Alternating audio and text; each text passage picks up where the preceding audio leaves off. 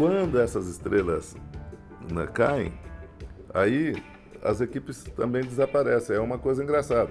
Parece um teatro, não é, uma peça de teatro que tem uma grande estrela. E se a estrela não estiver bem, o time também não vai bem.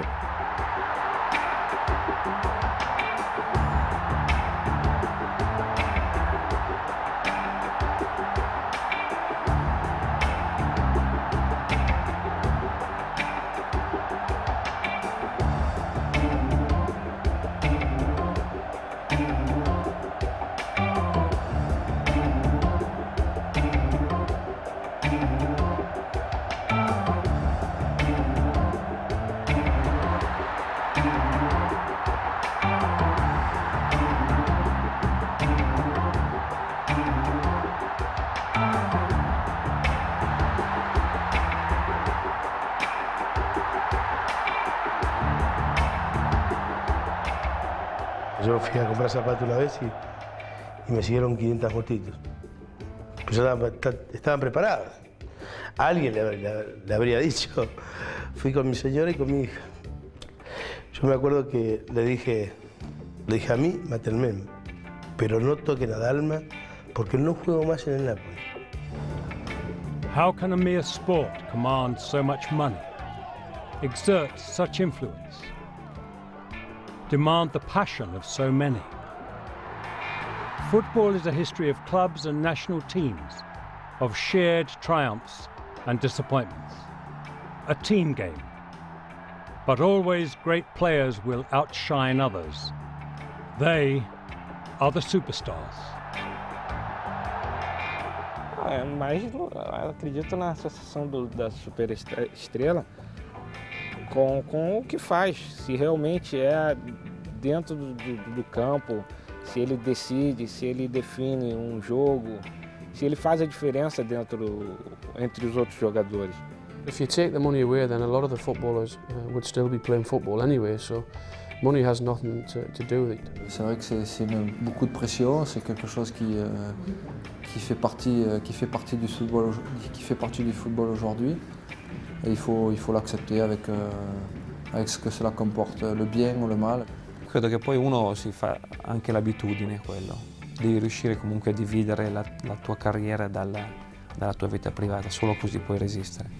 I believe every kid wants to play football, and if you are there, you also want to belong and be a star.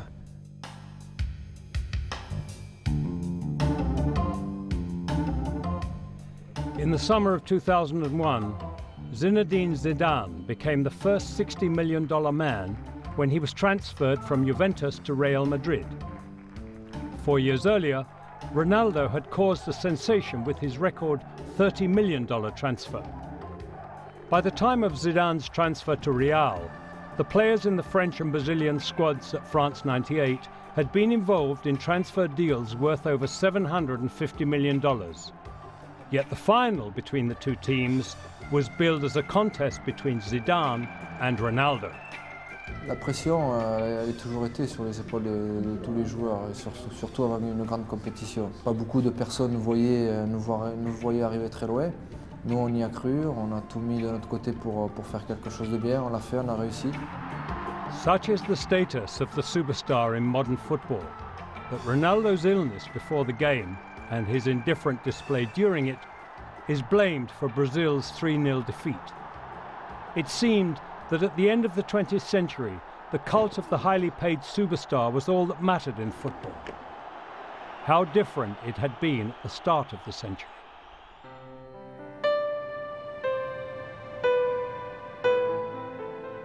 The world's first football rivalry between Scotland and England brought with it the creation of the first superstars. Scotland dominated the early encounters between the two, and when the Scottish Football Association refused to sanction professionalism, after their English counterparts had in 1885, it was the start of the first wave of player migration, as players went in search of a better living. English clubs had representatives who were known as agents, who came up and attempted to suborn Scottish players and get them to go south. And there was a magazine called Scottish Sport which was very irate at this and said, who amongst the Scots would be so base as to deliver a fellow Scot to slavery for base gold? The answer was quite a lot, actually, quite a lot of them. By the start of the 20th century, there was a thriving transfer market, though unlike today, the players saw none of the proceeds, unless separate negotiations were conducted illegally under the table. In 1905, English international Alf Common was transferred from Sunderland to Middlesbrough for a world record £1,000. With the help of Common, Middlesbrough managed to avoid relegation to the second division. Their investment had paid off. Wages for the players remained low and were little more than the factory workers who paid to watch them every week. They were capped. Contracts were binding. And a players' union formed in 1907 by the Manchester United and Wales captain Billy Meredith was largely ineffectual. Leading players like Meredith had to cash in on their stardom in other ways.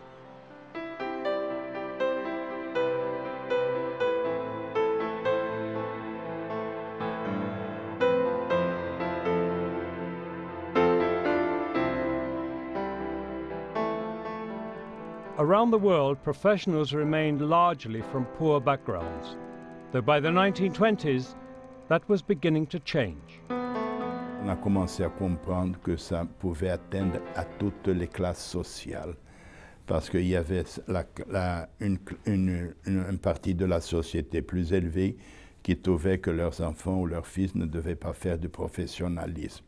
Le professionnalisme, c'était dans les études, ou être avocat, ou être ingénieur, ou médecin, enfin, c'était la mentalité.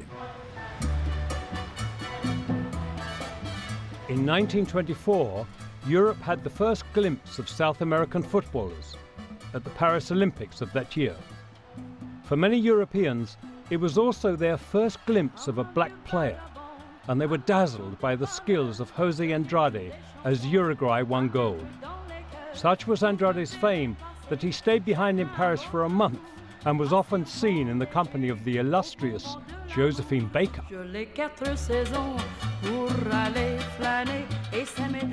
In Brazil, the biggest star of 1920s football was Paulistano striker Arthur Friedenreich. The 1,329 goals he scored in a career spanning 4 decades is disputed, but if true, is a world record unlikely ever to be beaten. This is the only one of those goals caught on film for posterity. In Europe, Giuseppe Meazza had emerged as the most successful footballer on the continent. He led Italy to victory in both the 1934 and 1938 World Cups, though his reputation off the pitch matched his exploits on it. Avesse poi avuto una testa un po' più a posto, perché faceva una vita da morire, insomma, lui era mai a casa, era sempre in giro e non era sposato, però era bravo come il sole. Like many talented players, Meazza asked for and received preferential treatment.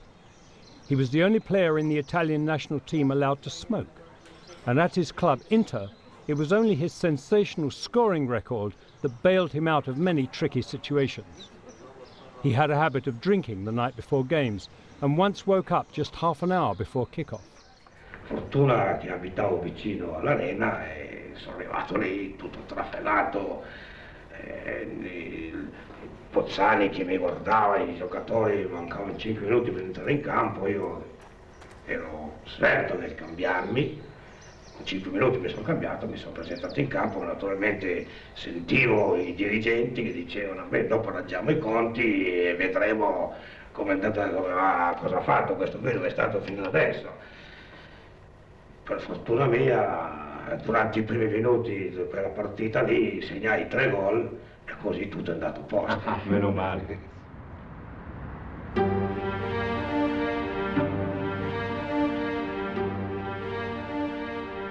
the 23rd of January 1939, Vienna awoke to the news that its most celebrated football star had died an untimely death at the age of 35. Matthias Schindler, the son of poor Czech immigrants to Austria, is still regarded as the greatest footballer the country has ever produced. Schindler, würde ich sagen, ist durch diesen frühen Tod zum endgültigen Mythos in dieser Stadt und zur Legende in dieser Stadt geworden. Es ist eine Stadt, wo Genies früh vollendet sind und in jungen Jahren sterben. Die Legende um Mozart, die Legende um Schubert und Ähnliches. Schindler reiht sich hervorragend in diese Reihe der legendenhaften Mythologisierungen des jung verstorbenen Genies. Schindler was the darling of the Austrian sports press and of cafe society in Vienna. His fame derived from being a key member of the Austrian Wunderteam of the early 1930s. Nicknamed the Man of Paper due to his slight build, he didn't like training, smoked, drank, was a compulsive gambler and had a string of relationships with prostitutes.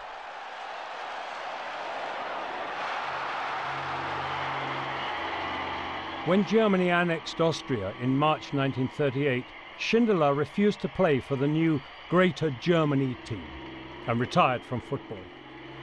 Wurde schlussendlich, als die Gestapo einen Geheimakt über ihn anlegt, als Sozialdemokrat, als Judenfreund und als tschechischer Nationalist bezeichnet.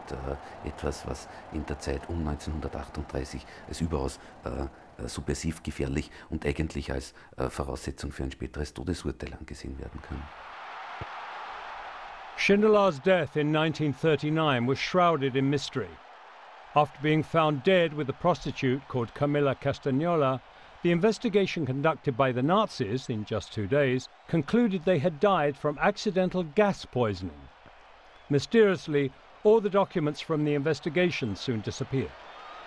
Immer wieder wurde auch die These von Selbstmord oder Doppelselbstmord, vor allem von den Sportjournalisten aus dieser Zeit vertreten. Schindler s ní chodil a ona se nějak dozvěděla, víte, že Schindler si chtěl nechat.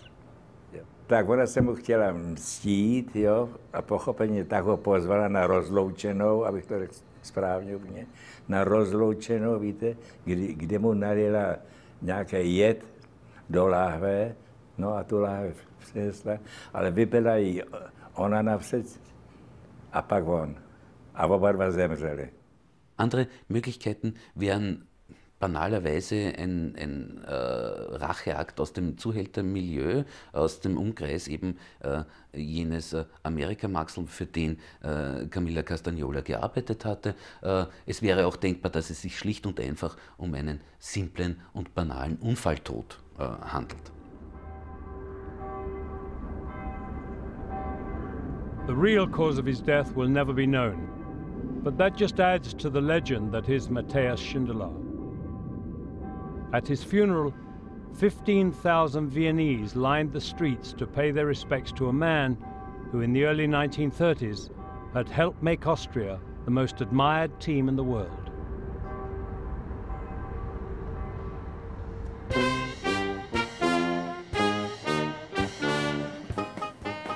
In post-war football, the status of players continued to rise. In 1947, Tommy Lawton was transferred to Notts County for a world record £20,000. But wages in England were still restricted to £12 a week. The wealth of later years was still a far-off dream. Well, there's certainly money in some sports, but I can only speak for cricket and football. In those games, there's certainly not a fortune to be made in a hurry.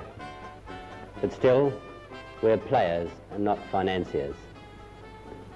And so long as we get an enjoyable game once or twice a week, well, why worry?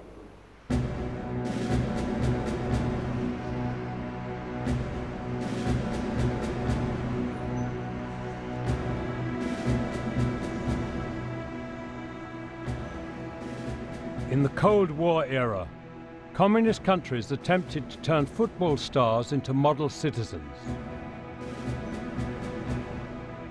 Many of the players were officially in the armed forces.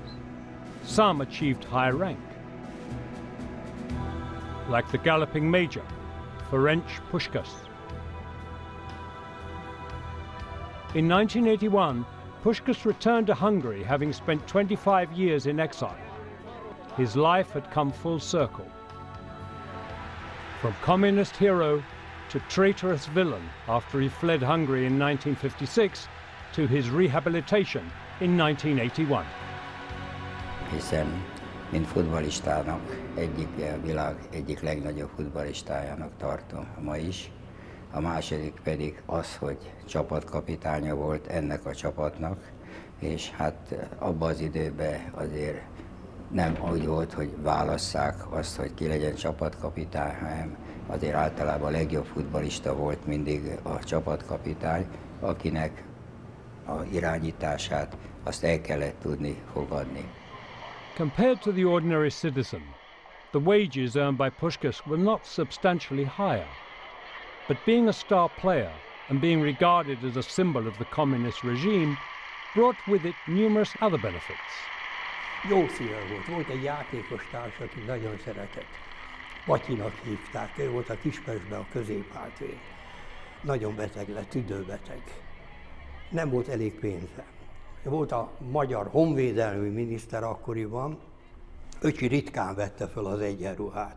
Fölöltözött őrnagyi egyenruhájába, ott állt a honvédelmi miniszter előszobájába, vagy ült, 5 nagykövet, 10 tábornok. Öcsi bement, kinyitott az ajtót, belépett a honvédelmi miniszter szobájába, azt mondta, ide figyeljen, a Patyi Miska beteg, sürgősen kórházba kell vinni. Külön ágyas szoba a honvédkórházban. Megértette? Tisztelget, elment, Patyi Miska meggyógyult. Puskás was a player whose extraordinary capability with his left foot dazzled defences. In 84 games for Hungary, he scored 83 goals. That's a record that no one in international football has ever beaten. An injury in the first round of the 1954 World Cup meant it was a below-par Puskás who played against West Germany in the final. There are a number of candidates for the best player never to win a World Cup winner's medal, but Puskás came the closest. His late equaliser in the final was disallowed, and gone was his chance.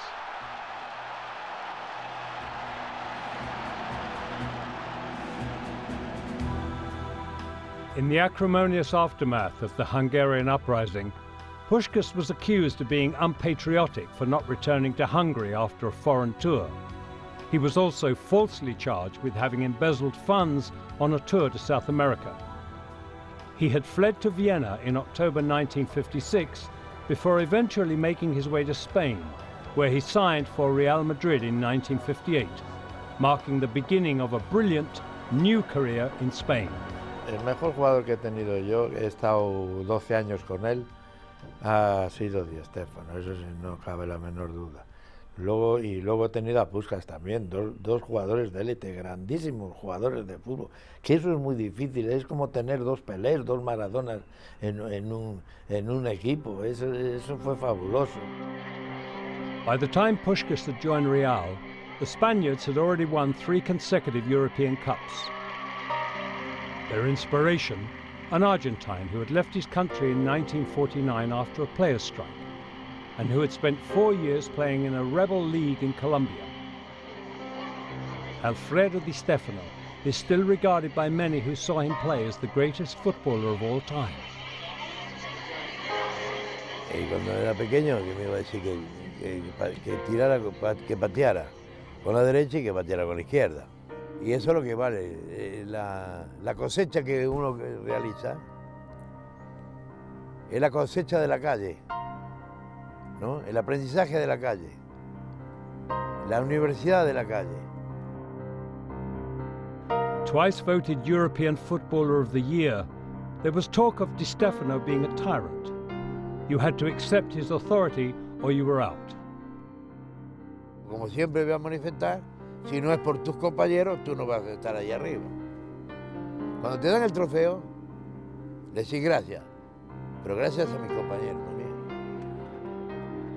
Everyone present at Hampden Park in Glasgow at the Real Madrid-Eintracht Frankfurt European Cup final in 1960 will say they were privileged to have been at the greatest game of football ever played. Real Madrid took command. The great Di Stefano leveled the score. Again, the ball was in the German danger zone. This time it was secured by the Hungarian Puskás. He made no mistake. A good pass found the brilliant Puskás. The Hungarian marvel made it 5-1.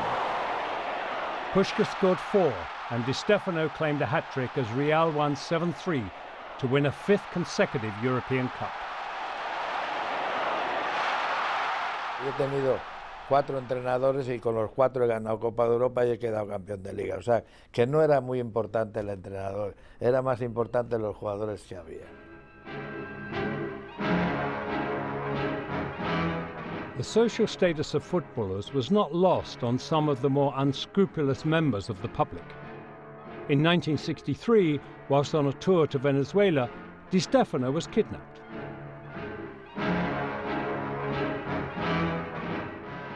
He wasn't kept for long. The kidnappers got their publicity, but realized any harm to Di Stefano would hurt them more than help them.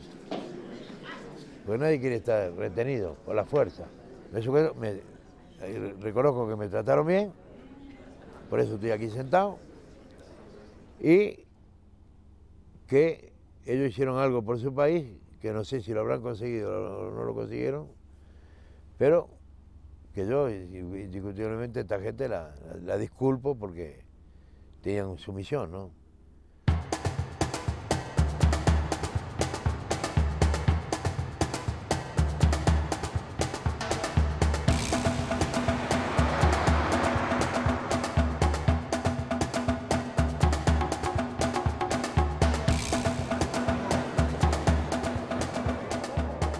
In the 1960s, few could question the right of Pelé to be called the king of football. Eu sempre falei, e faço às vezes uma comparação, porque o dom que Beethoven teve, não é um músico com 5 anos, o dom que Miguel Ângelo teve para pintar, isso foi uma coisa que Deus escolheu. E escolheu Pelé para jogar futebol.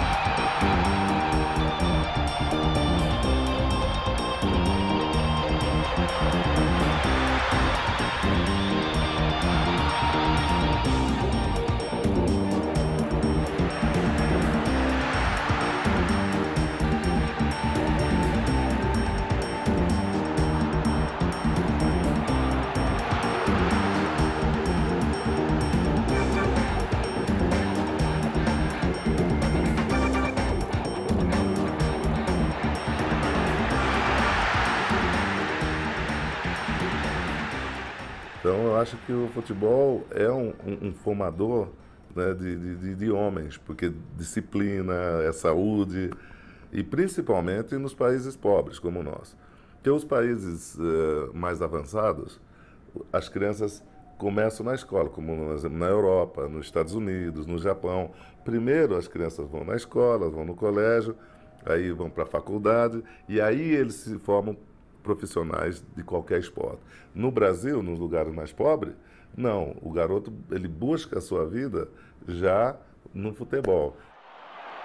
At the 1958 World Cup, a 17-year-old Pelé was instrumental in Brazil's triumph.